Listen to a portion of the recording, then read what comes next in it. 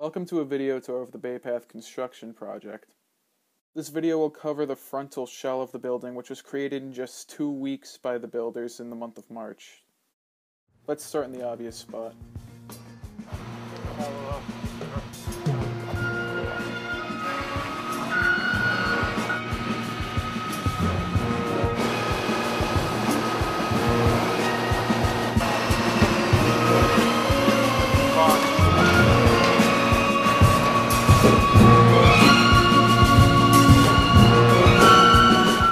On our right, we can see workers placing tiles onto the ground.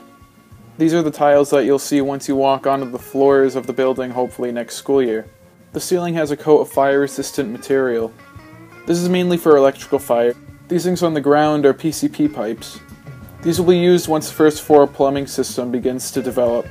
Once we move on to the second floor, you'll see a much more developed plumbing system. These wires on the ceiling are coated in a very thick yellow rubber to keep any electrical accidents from happening.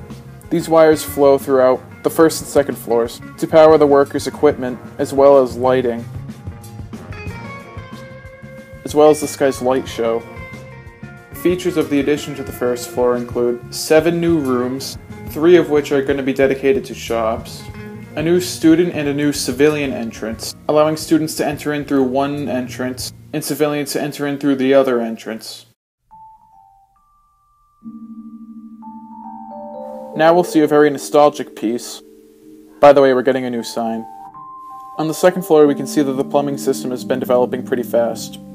All over the ceiling, the piping has been tweaked and is being put together as we speak. This will connect to the plumbing on the first floor as well as the rest of the school once it's completed. 2 new bathrooms are also being installed on this floor. In addition to the plumbing, the HVAC work is also being done, with the ventilation system stretching across the ceiling.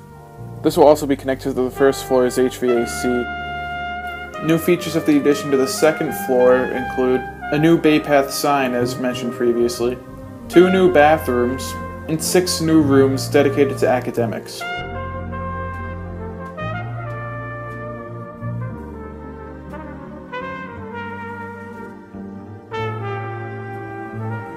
The addition of the school will also include a new roof, obviously, but this one will be much different than the current one.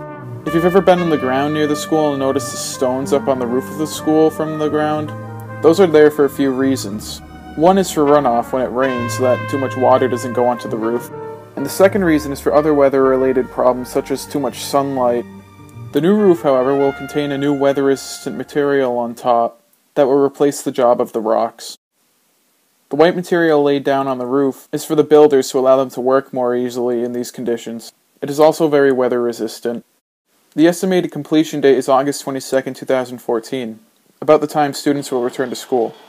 Everyone was surprised to see the construction going on when they arrived at the school this year, and I'm sure we'll see that again next school year once this project is completed. Thank you very much for watching, and look forward for possible updates on the construction project in the future.